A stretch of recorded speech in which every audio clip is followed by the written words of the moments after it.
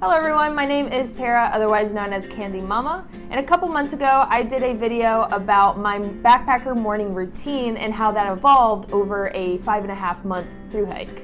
Today I wanted to do a follow-up to that video and go over my backpacker nightly routine, what that looks like while I'm backpacking alone, and what that looks like when I'm backpacking with my partner, Jonathan. Along the way, I'm also going to share some of my favorite nightly backpacker routine pro tips that I think might help you guys. Before we get into that, I'd like to ask you guys to please like, comment, subscribe, and turn on those bell notifications.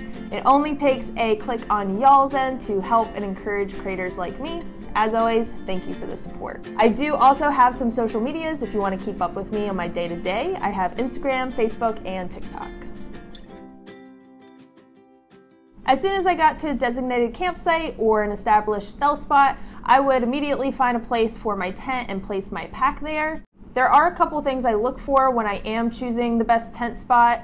Firstly, I avoid camping in low areas surrounded by higher ground. If a storm rolls in, you will most likely be waking up with an indoor pool, which we do not want that. Second, before I set up my tent, I also look above and I look for any widowmakers, hanging dead branches or dead trees that could fall down if there was a strong wind onto my tent. We also don't want that. Lastly, always follow the leave no trace principles. That means never camp closer than 200 feet from a water source, and try to always set up at an existing campsite if possible. After finding the perfect spot, I would start setting up my tent. If there is a strong wind, I try to set my tent up on the broadside, so the broadside is facing the wind. Reason being is the broadside has the strongest pull system and can withstand stronger winds compared to the smaller, more narrow side of your tent. After setting up my tent, I set up my bedding as soon as possible, so that means sleeping pad, sleeping bag, and if there's a camp pillow that I'm using, I just like to roll into my sleeping bag as soon as I'm done with the chores for the night. There are so many benefits of having a partner go with you on these backpacking trips. Not only are you sharing the weight of a tent, cook system, and other smaller items, but you're also sharing the chores. While my husband, Sheriff, and I were on our Appalachian Trail thru hike, we would set up the tent together because it was just faster that way. After that, one of us would set up both of our sleeping pad, bags, and pillows. Simultaneously, the other would filter some water, then start cooking dinner. If we timed it just right, as soon as the bedding was done in the tent, dinner would be all ready. Whenever I'm backpacking alone and after I've made up my bed in my tent, I would go down to the water source and slowly filter water and decompress from the day. So this was just my time to kind of relax and, listen to trickling water. So slowly I would filter water for dinner, nightly swigs, and breakfast. And then I'd also be washing my hands at the water source and washing off my legs. So I really wish I was more creative during dinner time and made some elaborate protein-dense meals, but usually at the end of the night, I just wanted something fast and salty. Most of the times, I would just get the cheap pasta or rice sides you can get at pretty much any grocery store. A couple other thru hiker staples are Spam and ramen, very, very salty, but I loved it. Also, I would do ramen bombs, so that's mashed potatoes and ramen together. And then if I was feeling fancy, I would do mac and cheese, but for me, I wouldn't do the powdered cheese. I really liked the goopy cheese. So it's hard to clean up, but that was a real treat to get the goopy mac and cheese. A couple pro tips for easy cleanup during dinner is to put your rice or your pasta nor side in a reflective sleeve. I'll have a picture right here, but you can buy these online or make your own. So this just keeps all of the heat in while the boiling water's in this package, because at this point you're going to put your pasta side in there and then you're going to pour boiling water into the rice or pasta side packaging and seal it up and then seal the reflective package over that so it cooks the pasta.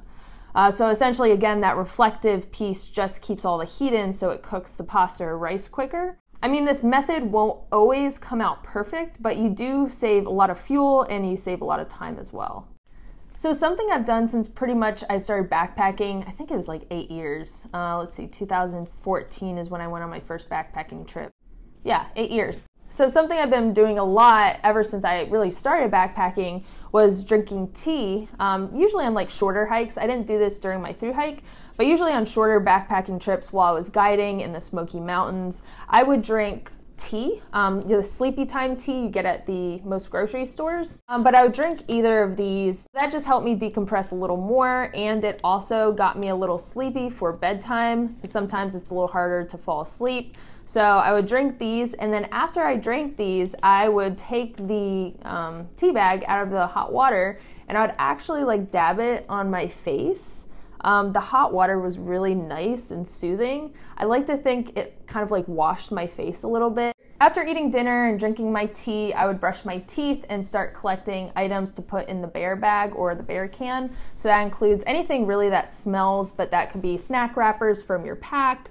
That could be cooking gear, sunscreen, toothpaste, really just anything that smells. This next step is dependent on what season you're backpacking in and I guess what time of day you've stopped hiking. If you have any daylight to wait until after dinner, you can hang your bear line then. I just like to make sure I'm not waiting until it's dark to hang my bear line because that adds an extra challenge. I like to just be aware of how much daylight I have left, and that helps me determine if I should hang my bear line first thing when I get to camp or if I should just wait until after dinner. Most people hang their food from a tree to keep away from bears, unless you're camping in an area that does require a bear can, which, I've hiked on the John Muir Trail, and they do require a bear can there. But on our Appalachian Trail thru hike, we exclusively used a bear hang. A proper bear hang should be 200 feet from your camp, 10 feet from the ground, and 6 feet from the tree.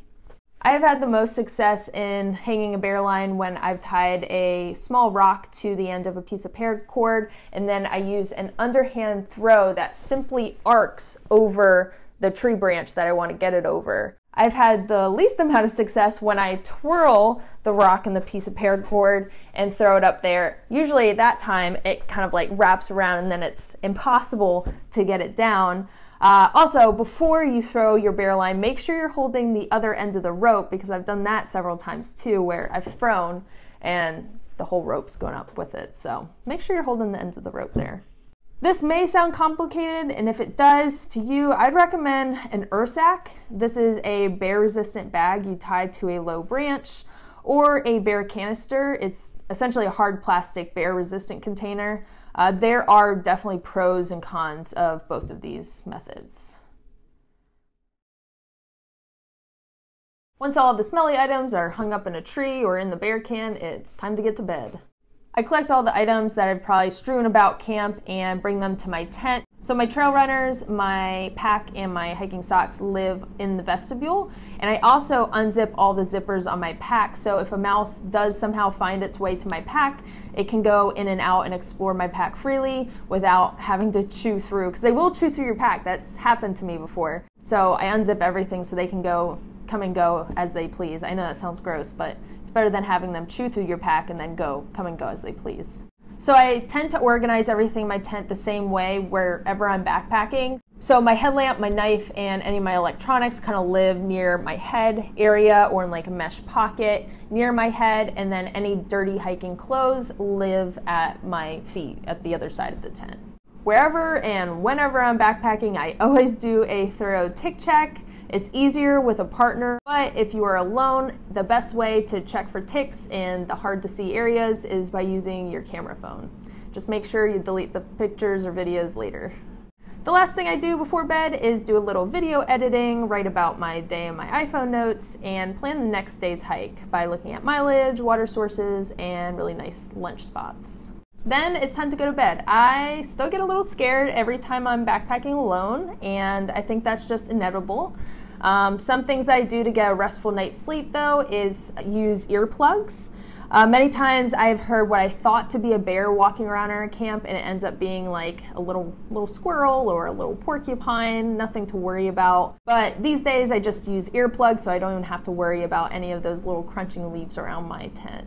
Something I learned on my first ever backpacking trip in 2014 was how to feel natural in nature. So essentially what I mean by that is I reassure myself when I'm out there backpacking is I am part of nature and I am in my element right now.